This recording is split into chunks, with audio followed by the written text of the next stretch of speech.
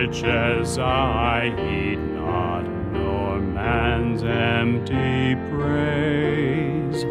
Thou mine inheritance now and always,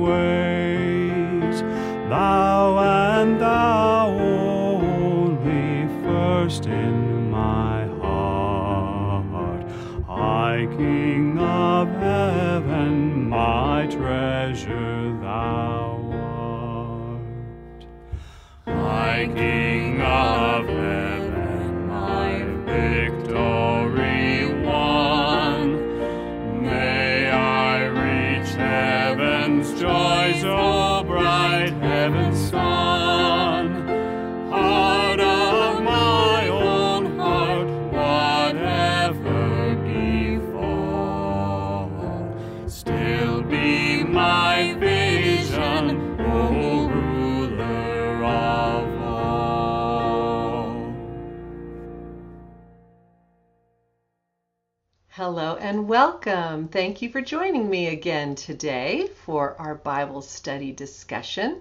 My name is Chaplain Elisa. I will be leading our time together.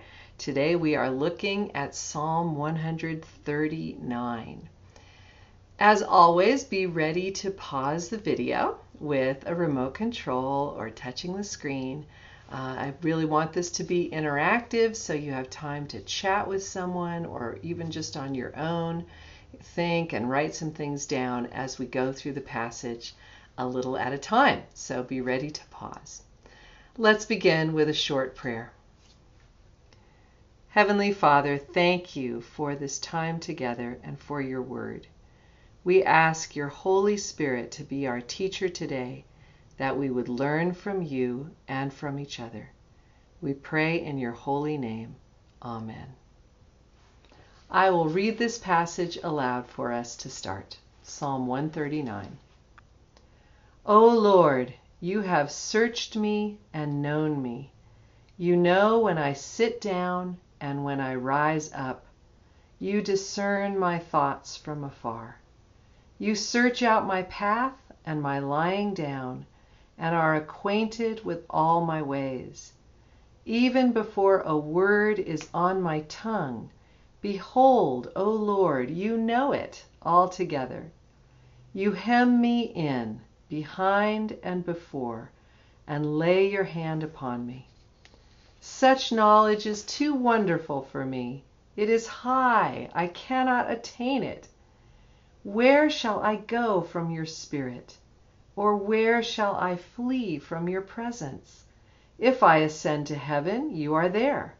If I make my bed in Sheol, you are there. If I take the wings of the morning and dwell in the uttermost parts of the sea, even there your hand shall lead me, and your right hand shall hold me. If I say, surely the darkness shall cover me, and the light about me be night, even the darkness is not dark to you. The night is bright as the day, for darkness is as light with you. For you formed my inward parts. You knitted me together in my mother's womb. I praise you, for I am fearfully and wonderfully made. Wonderful are your works. My soul knows it very well. My frame was not hidden from you when I was being made in secret, intricately woven in the depths of the earth. Your eyes saw my unformed substance. In your book were written, every one of them, the days that were formed for me, when as yet there was none of them. How precious to me are your thoughts, O God! How vast is the sum of them! If I would count them, they are more than the sand. I awake and I am still with you. Amen. What a beautiful passage. So I want to start with verses 2 through 5 and look at the words that describe how well God knows us, how well God knows you.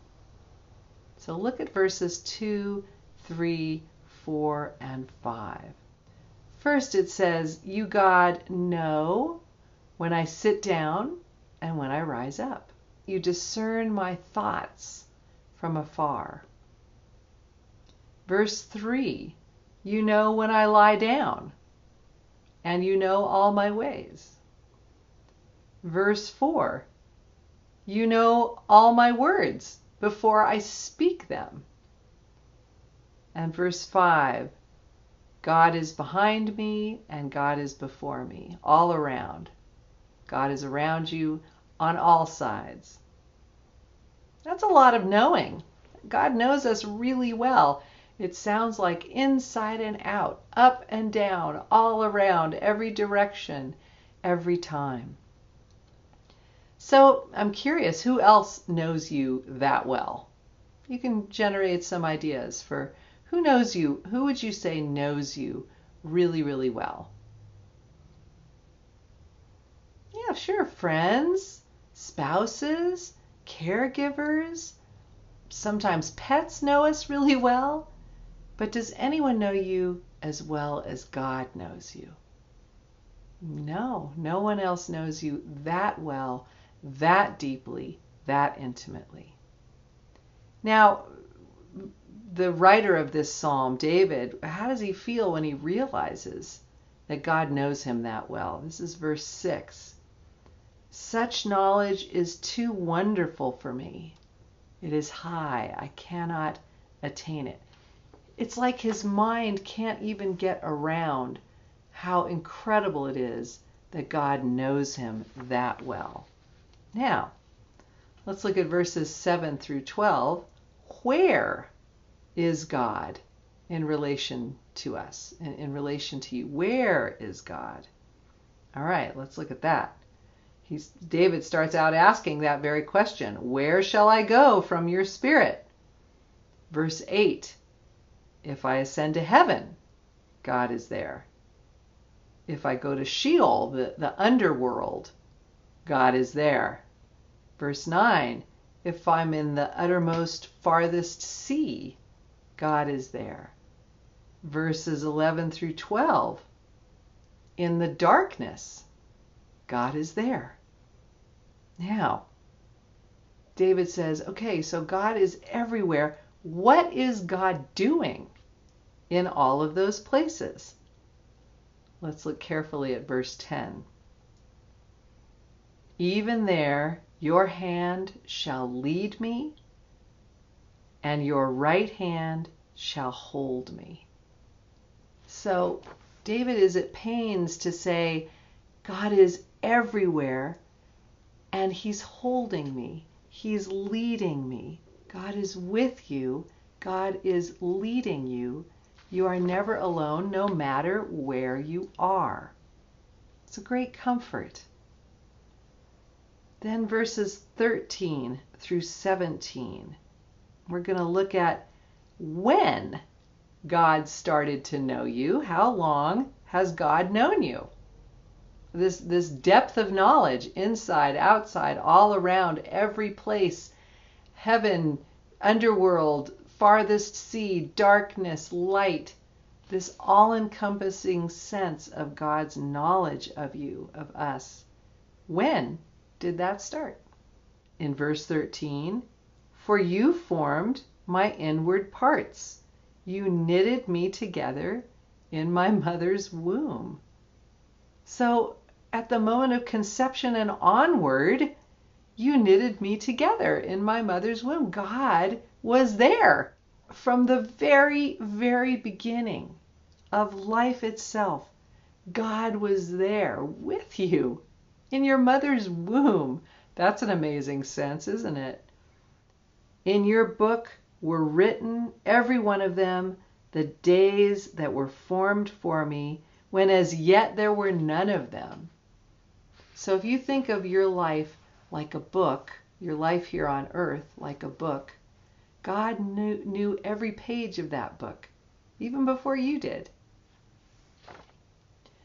So how about today? How does God feel about you today? Let's look at verses 17 and 18. How precious to me are your thoughts, O God. How vast is the sum of them. If I would count them, they are more than the sand. You are precious to God. God has more thoughts about you than you can count. I want you to picture a beach and the grains of sand on a beach. That is the image that the writer uses to describe the number of thoughts that God has about you each and every day as his precious child.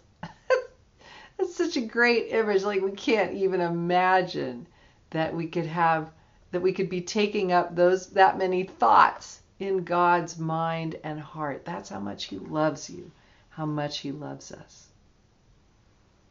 And it says, as the psalmist ends in verse 18, I am awake and I am still with you.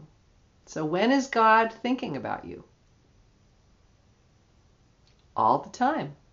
All the time. When you wake up each day, God is thinking about you even before you wake up, even while you were asleep. God is thinking about you and how much he loves you. Such a great image. I wonder what your thoughts are, the first thoughts you have when you wake up each day. It'd be funny to pause and think about, okay, what are my first thoughts when I wake up each day? I generally think that I want my coffee and I'm a little stiff and sore, so I better do my yoga and get a walk today. I'm not sure my very, very first thoughts are about how much I'm loved by God. But those should be our first thoughts, how loved we are by God, because God is thinking that the minute we wake up. How beautiful. So, as a whole, pause and think for a moment, and if you have this psalm written out, look at it again. What is this psalm really about? How would you describe the writer's goal in writing this psalm? I would say three things this psalm is really about. God's love that is all the time, all-encompassing and personal. God's presence with us, which is everywhere, all the time. And God's actions in his love towards us, that he leads us, he holds us, he forms us. And what should our response be to these truths? Let's go back to verse 14. Our response is right there in the middle of the psalm. I will praise you, for I am fearfully and wonderfully made.